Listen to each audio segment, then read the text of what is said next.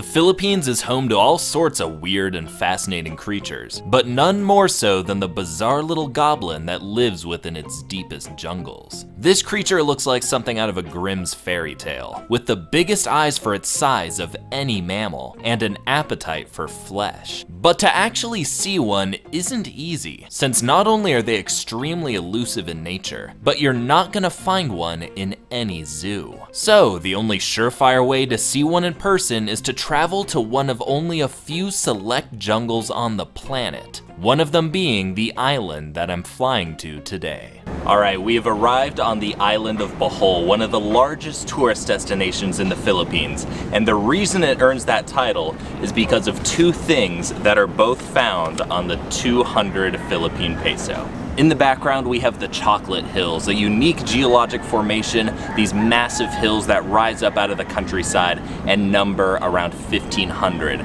But today we are looking for the bizarre little creature featured in the foreground, that being the tarsier. And this is one of the only places on Earth where I'll have a chance to see this really cool little mammal. This island runs on tarsiers. Every store you walk into is stocked to the brim with tarsier merchandise, ranging from the very cute to the extremely disturbing, which all serve to build up hype and generate money around the island's star attraction. However, these little animals are incredibly elusive, only being active in the evening and shying away from people. So that's why, in order to see one, I'm going to a local sanctuary, where wild tarsiers arrive every morning to have a safe place to sleep protected from predators. And with the help of some local guides, it's going to be my best shot at filming a wild tarsier. Now, for anyone trying to see a tarsier of your own, there are two sanctuaries on the island, but only one is an actual accredited wildlife sanctuary, where their goal is to conserve and protect the species and not make a profit.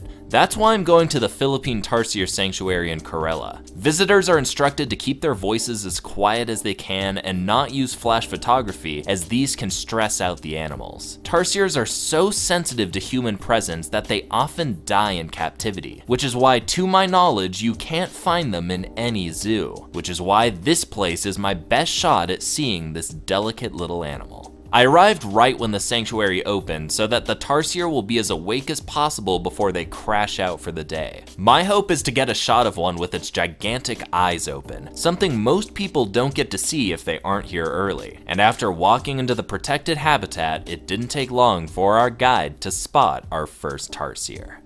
We have the tarsier right here. He's just nestled in these branches taking a nap. We're gonna see how close we can get. You might expect this primate to be hiding high up in the canopy, but as you can see, I actually have to duck down to get a good view. And what an incredible view it was. Such an absolute gremlin. Nothing I've seen even comes close to the weirdness of this creature. You know those people who complain that you aren't getting their good angle in a photo even though they look exactly the same no matter which way they turn? Well, for a tarsier, I can understand them saying that, because every time this thing moves its head, it looks completely different. It can go from Dobby the Elf to some cute little mouse puppy hybrid to I don't even know what that is, but it's hilarious.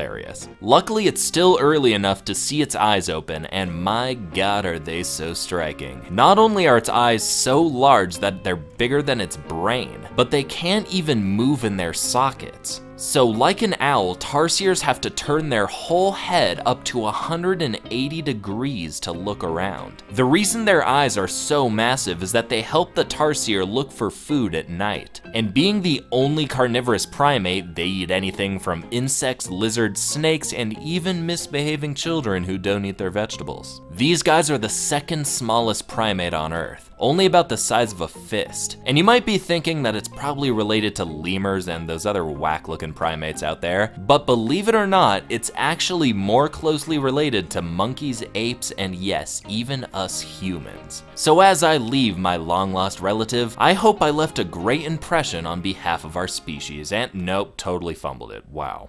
The tarsier, one of the coolest and most bizarre little creatures I've ever had the pleasure of spending time with. But here on the island of Bohol, there is another mammal that I would argue is even more fascinating. So stick around, because next time we're going to be looking for the weirdest gliding animal on Earth.